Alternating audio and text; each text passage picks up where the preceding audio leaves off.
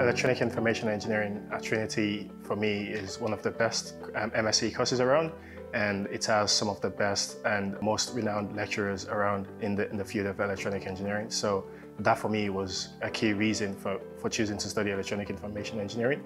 And Trinity's reputation as one of the leading universities also was a big attractor for me also. We all have different projects to do, but for some of our coursework, we have group projects. So those group projects enable us to collaborate and work together. One key thing for me is the fact that I can choose my own modules. So I have only a number of very few core modules, and the rest of my modules are optional. So this has given me the opportunity to specialize and do things that I actually enjoy, rather than just doing modules for the sake of it. My favorite module this year happens to be speech engineering.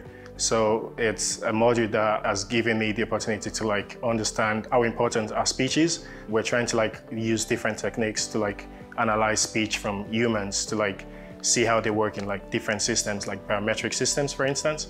So it's a very fascinating module. Computer science is one of the most popular courses around, but electronic information engineering offers something more different. The focus of this course is computational engineering. So we have things from computer science and things from electronic engineering.